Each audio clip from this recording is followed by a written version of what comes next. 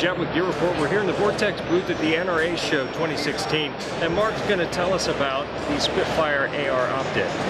No, I appreciate it, Jeff. So, as you mentioned, this is the Vortex Spitfire AR. It's a 1X Prism-based design optic, ideal for the AR platform. The integrated base gets the optic height to that perfect AR height for a lower third co-witness. The controls are located conveniently on the rear of the optic, so you've got your on-off and your dot brightness intensity cleanly on the rear of the optic. You can access it from the shooting position. The reticle of the optic is etched directly on the prism, so whether you do or don't have the illumination engaged, you're always going to have the point of aim. Runs on a common AAA battery, easy to find.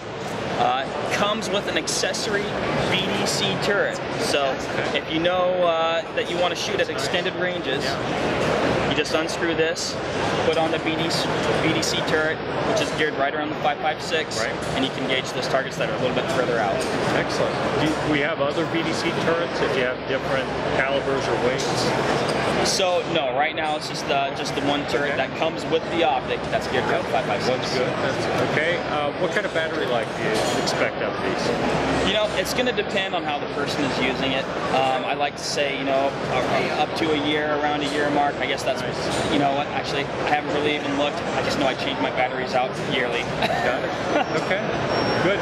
If someone wants one, where do they get them? Well, we have an extensive dealer network, all the big box stores, as well as a lot of mom and pop independents. We also have a dealer locator on the website, so depending on what area you're in, you should be able to find something.